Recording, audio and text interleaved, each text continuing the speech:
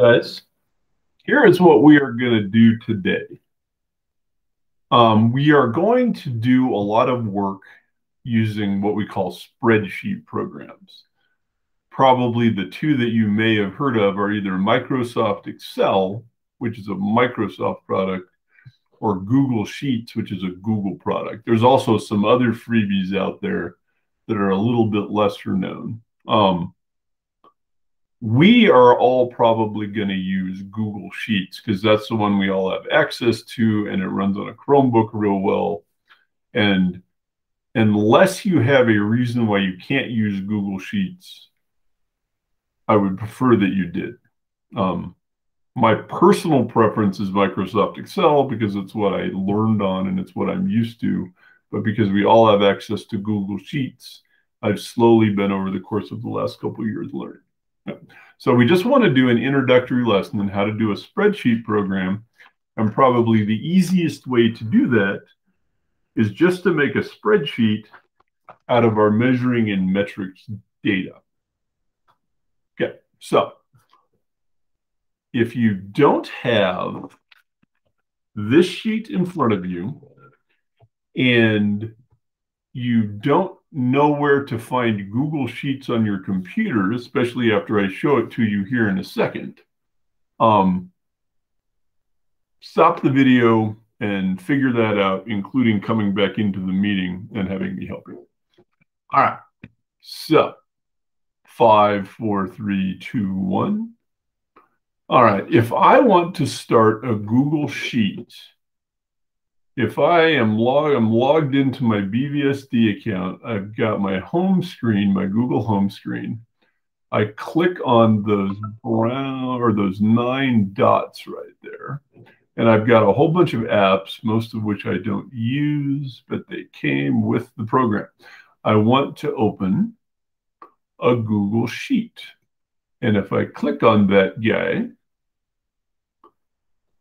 I get a new home screen that has a list of my sheets that are saved on my drive and maybe my computer. I'm not quite sure.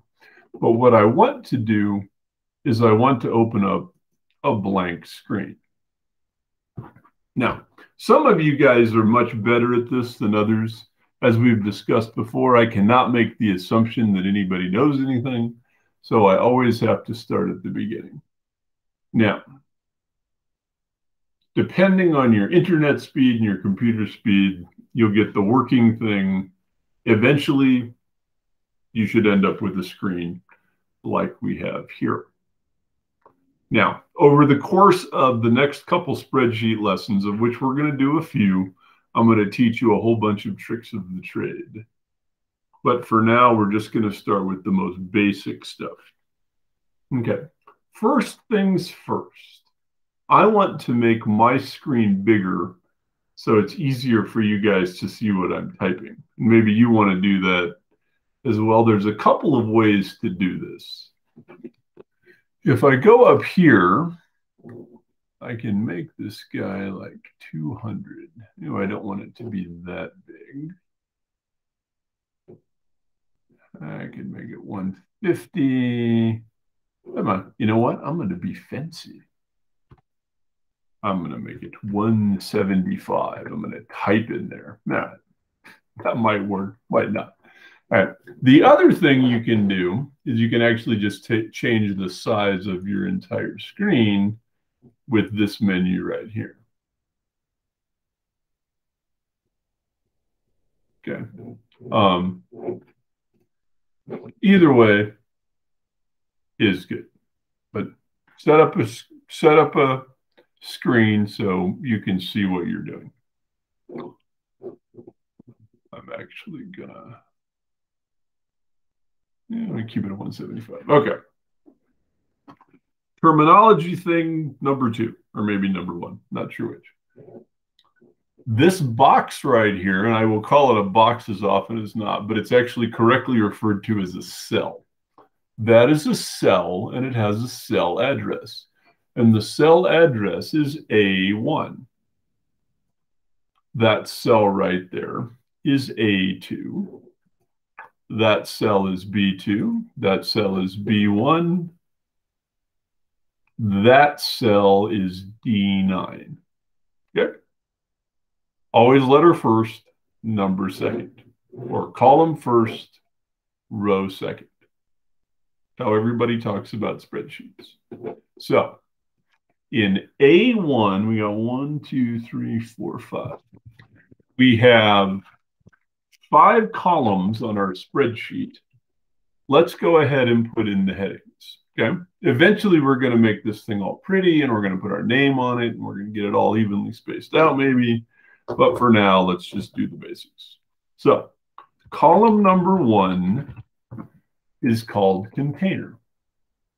Cool. All right. I'm going to take my arrow key and I'm going to click over to the right. Or I could do the same thing with my mouse. All right. Mass of the empty container in grams. I want that to fit, so I'm going to take the of the out. Those are kind of extraneous words. I'm going to go mass empty container in grams.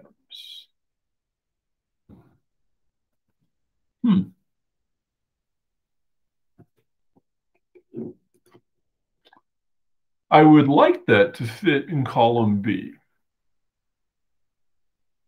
I'm going to show you guys a trick, and I'm going to do this a couple times. If I go up here to B, the line between B and C, and I put my cursor right there, I get that double arrow thing going like that. If I go click, click, if I double click, it expands the column to encompass the words. Convenient. Okay, now if you get a little lost, I'm going to go over here to my undo key. Use the undo key, and oh, I screwed up. I'm going to undo. All right, so back to where we started. If I take my cursor and I put it over here, and I go click, click, so I've got those double arrows. I go click, click. It expands the guy out. Cool. All right. So in this column right here, I've got mass, not mquas. What the heck did I just type there? Mass empty container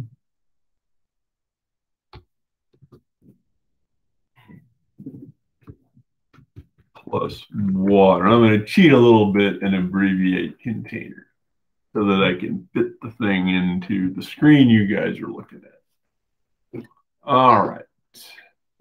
That still doesn't fit. Let's put our cursor there and go, oh, wait, we want a unit in there too. That is measured in grams. Let's go click, click. Hey, behave yourself, computer. There we go. Massive container plus water.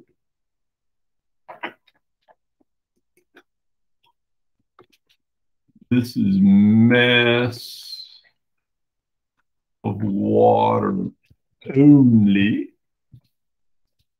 And that is in grams. Now, we could probably make the font a little smaller if we wanted to, but I'm not sure I want to work that hard. So I'm going to go click, click there. Hey, behave yourself. There we go. Got to fool around with it a little bit. And then this guy right here is volume of the water. And the volume of the water is in milliliters.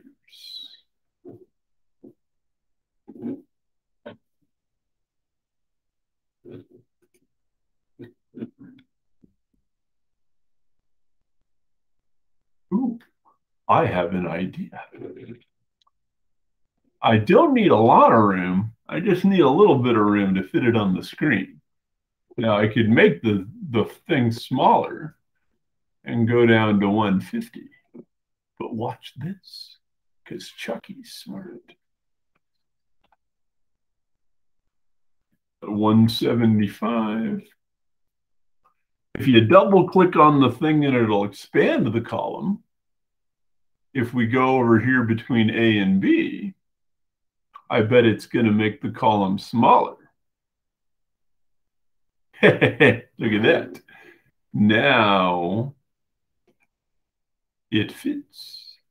All right. So we've got all of our headings there. We've got our container. I think I'm going to have to cheat on the name of the containers because I don't want to expand my column out again. All right. So we've got our row, or we've got our headings across the top. Now let's do our guides. Let's see. So our first guy was a Petri dish. That is spelled like that.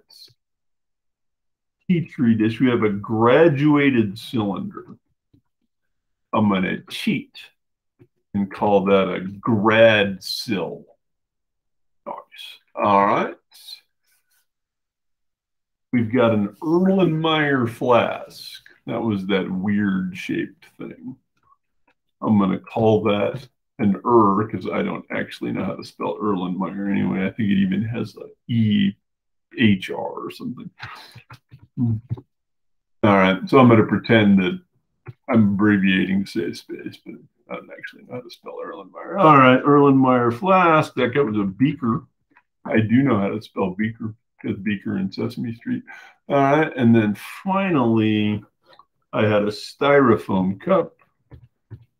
Styrofoam? There. Styrofoam cup. Perfect. All right. So we've got the container names, we've got our headings. We are doing good. Okay, let's put in some numbers. All right, stretch it out for a second. We got to have a conversation about numbers. Spreadsheets think about numbers 3 different ways. They think about numbers that they think are letters. They think about numbers that are just values, and they think about numbers that are doing math. Depending on what you want the spreadsheet to think about determines how you type in your numbers. Okay? Show you what I'm talking about here. So if we click on cell B2, the mass of the empty Petri dish was 3.17 grams. So I'm going to go 3.17. Now, if I type in that number, I'm just going to go down. Okay? It moved it over to the right side of the column. The spreadsheet says that is a value. Chucky typed in a number. He's moving on. All right. The graduated cylinder apparently weighed 25.71 grams. Okay. Now I'm going to do something slightly different with my 25.71. Instead of just putting it in like that, I'm going to do this again. So I'm going to undo. Okay. I'm going to type in 25.71, but instead of just hitting enter and just letting that be a value, I'm going to go ahead and put in the unit. I'm going to say, I want to be fancy, and I'm going to put in grams. And I think something's going to happen here. So if I click down to the next cell, it didn't move it over to the right side. Okay. If you put letters in with numbers it confuses the spreadsheet. And what the spreadsheet basically says is the 25.71 is no longer a value. It's like a word. It's like, I'm 9 years old, you know. If we type in, I am 9 years old, the spreadsheet just thinks the 9 in the sentence is just part of the sentence. So if you're going to want to do numbers only, you want to not get in the habit of putting in the units, which is one of the reasons why we put the unit in the top of the column. Okay, so I can go enter, I can drop to the next column, but that guy went over there. Okay, let's fill up this column. 41.17, beaker 10.91, styrofoam cup 1.40.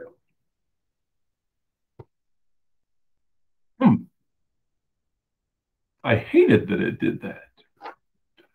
All of these guys are now to the hundredths place, and this guy's to the tenths place. I would love to say that I did this intentionally so I could have this discussion, but that's not actually what happened. It just worked out that way. Okay. If I want to make my numbers be, we'll just call them pretty because that's the term I use. I want all of my numbers to be to the hundredths place. If I try putting in the 0 again, stay. Nope, my spreadsheet's going to be fussy. Okay. Up here, you have a menu. Okay. These guys right here, decrease decimal place, increase decimal place. Let's see what happens if I increase decimal place.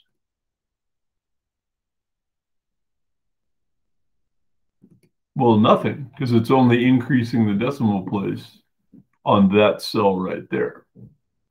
I want to do it for all of my cells. All right, watch what I can do here. I'm going to go up and I'm going to click on column B. And it highlights that. So now it's saying we're going to do something to the whole column. Okay. I want to increase decimal place. Whoa. It just made all of my numbers go to the thousands place. Let's make them really, really accurate. Look, Mr. Shoop, I measured something to the 100 millionth place. No, you didn't. You only measured it to the hundredths place. So that's decreased decimal place.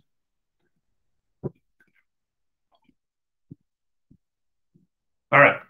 So all of our numbers were measured to the hundredths place because that's what my balance read. But now we have all of the guys are like that. Cool. Yeah. So go ahead and stop the video. And here's what I want you to do. Bad order of operations. Here's what I want you to do, and then we're going to stop the video. All right. I want you to fill in column C, and I want you to fill in column E. Remember, D was the calculated column. We're going to talk about that in a second. So I want you to fill in the numbers for column C, and I want you to fill in the numbers for column E, and I want everything to read to the hundredths place. Even though column E, that's not really that accurate. We're going to talk about that in a second. So make everything to the hundredths place, and then come back onto the video. 5, 4, 3, 2, 1. All right, I'm going to do this real quick. We got 20.39. We got 39.44. We got 97.53. We got 136.86. And we got 122.19. All right. Those guys, because none of them have a 0 in the end, are all just to the hundredths place. So life is good. Now our volume of the water, the piece of equipment that we are actually using, was probably most logically read to the tenths place. But we're going to cheat a little bit just to make everything to the hundredths place. But I'm going to go 18.5 because that's the number that I had. 14.5, 56.6. We've got 128.8. I think that's those numbers added together. And we've got 124. And that ended up being a 0.0. So watch, I bet it's actually even going to drop it off. It's just going to do it to 124. Yep. Okay. So my C guys are all to the hundredths place. But my E guys, I want to highlight the column. So I click on the letter E. And I go up here. And I'm going to increase the decimal place. Now, we're going to talk about why this is kind of cheating down the road. But for now, we just want everything to be consistent. Okay. Stretch. Okay. So we've talked about numbers that are values, which are all of our numbers here. We've talked about numbers that the spreadsheet think are letters. Now let's talk about spreadsheet math.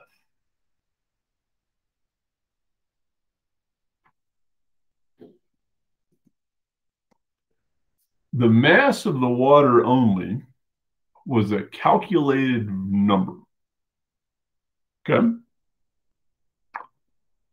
I am going to do the math incorrectly in the spreadsheet a bunch of different ways, and I'm going to show you guys how to do it correctly in a couple of different ways. So if we want to get the mass of the water only, for the Petri dish, we did 20.39 minus 3.17. Okay, so I'm going to actually try and type that into my spreadsheet and see what happens. 20.39 minus 3.17. And you should maybe do the same just to see what happens. 5, 4, 3, 2, 1. All right. Now, if this is the calculator, I hit enter to see what happens.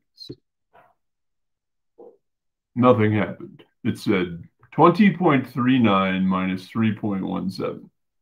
It actually didn't even move it over to the right side of the column. I think the spreadsheet thinks that that's like words. It's not going to do anything with it. Okay, now watch this. Chucky knows spreadsheets. All right, I'm going to go back up to my column and I'm going to go up here. This is called the formula bar, by the way, if you really want to be fancy. In a spreadsheet, the search bar on a web browser is called the formula bar on a spreadsheet. Okay, so we go up to the formula bar, and we could probably do the same thing here. But there is a command in spreadsheets, which is basically equals. If you put equals in front of a mathematical operation, in this case, we're just doing simple subtraction. If you put equals in front of a mathematical operation, you're telling the spreadsheet, hey, spreadsheet, I want you to do some math. So I put an equals sign in here and something happened. My numbers even changed the way they look. So the spreadsheet's saying something is amiss here. So now I'm going to hit enter. And look at that. It did the math. Okay. So now I've got 17.22. Now, if I go back here and I click on that box, my answer is right here, but my formula, oh, the formula bar has the formula. I love that. No, the formula bar has the formula. There's the answer. Okay. So now if I wanted to do that math right there, instead of typing in 39.44 minus 25.71,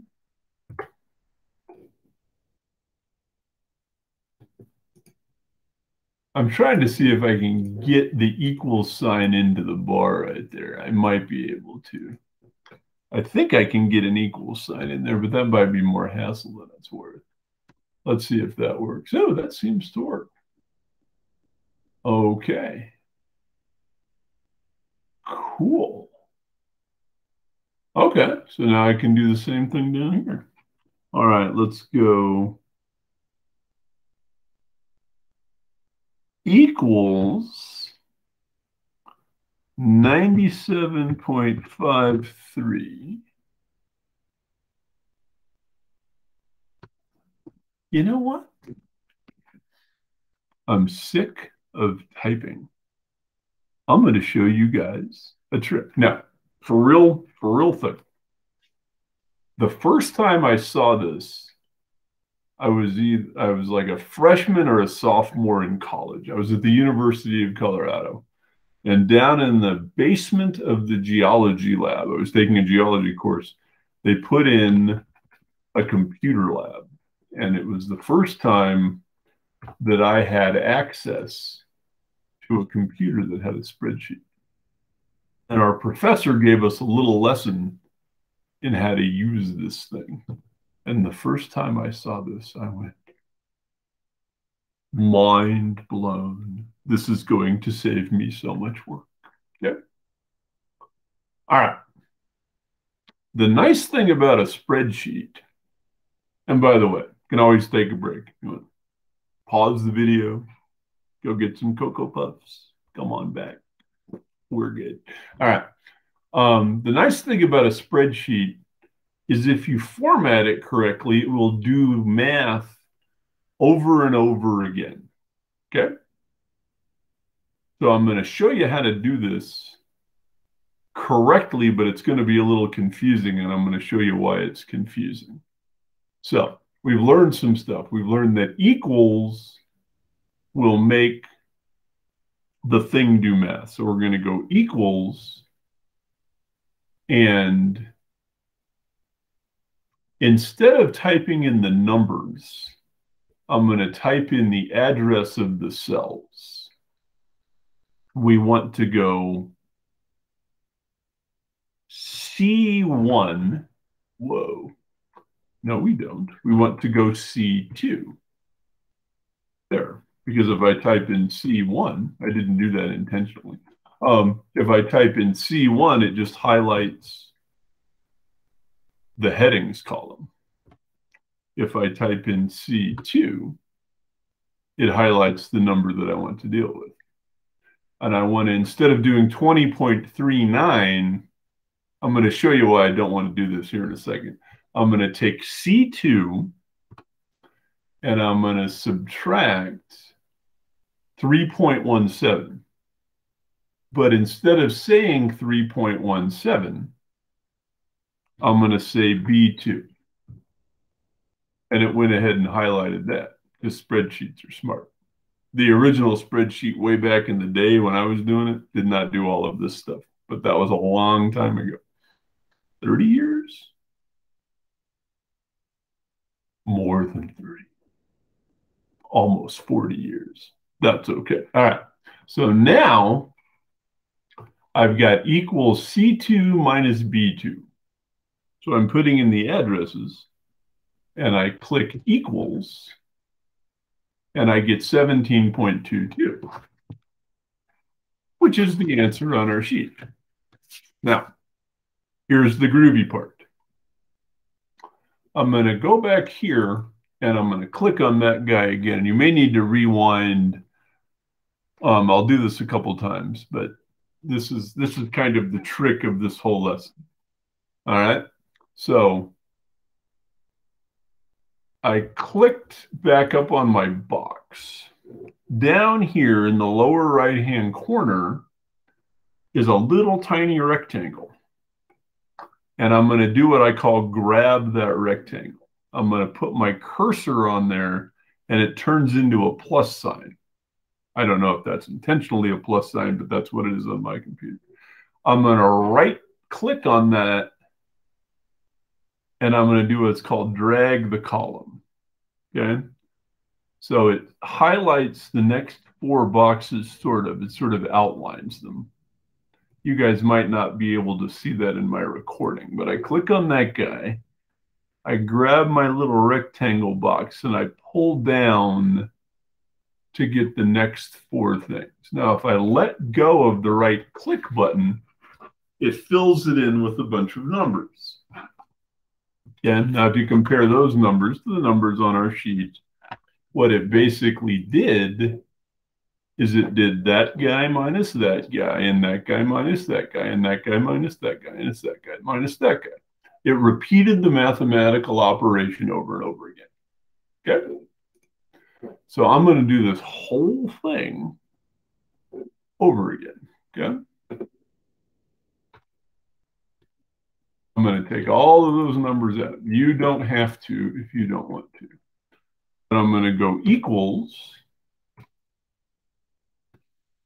and I'm going to go C2 minus B2 equals.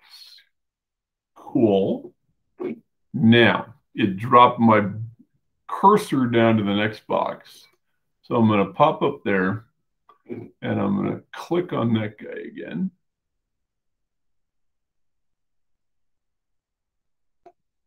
And I'm going to do that.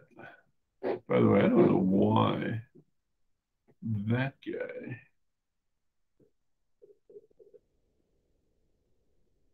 is anything but 18. Okay.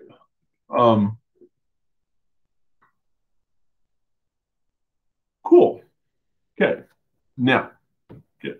Can you take a mental break? Take a mental break for a second. I'm going to take the guys out of here and I'm going to do this incorrectly because I've taught spreadsheets lots and lots of times. And here's one of the things that confuses students. So instead of clicking in the addresses of the box, I'm going to actually put in the numbers. So I'm going to go equals 20.39 minus 3.17. And I'm going to hit enter. And because spreadsheets are smart, I got 17.22. Now, if I go over here and I drag the column, I don't think it's going to work. Dang. It's 17.22 every single time. Because what we told the computer to do, what we told the spreadsheet to do, wasn't repeat the addresses. We told it to repeat the math. That didn't work as well, okay? Because here is both the joy and, until you get used to it, kind of the nuisance of spreadsheets. If you want it to repeat the operation over and over again, you want to do it with the address of the cells. So we're going to go equals C2 minus B2. And if we've got the address of the cells, then it's going to repeat the mathematical operation over and over again. Now, I'm going to stop in just a second because we're going to continue this discussion tomorrow. So don't turn this in yet. Some of you guys are going, well, Mr. Shoup, if you just click on the boxes, then it puts in the address automatically. And I'm like, yeah, I agree. We're going to talk about that tomorrow. So this should be saved on your drive. Okay.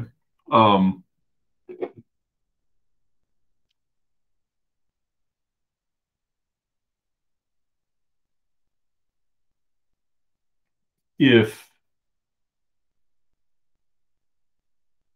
you need help saving it, because if we went back and did this again, it wouldn't take very long.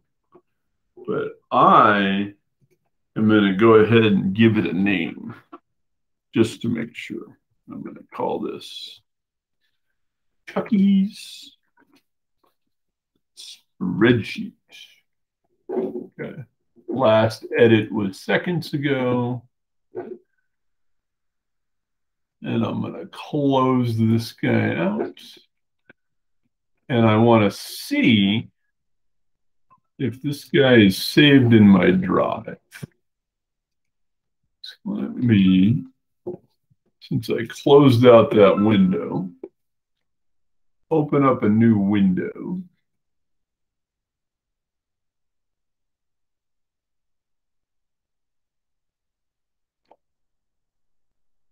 There it is. Chucky's spreadsheet right there. Okay. So what we're going to do first thing tomorrow is we're going to make this spreadsheet all nice and pretty. But I think we have enough background information for now. Okay.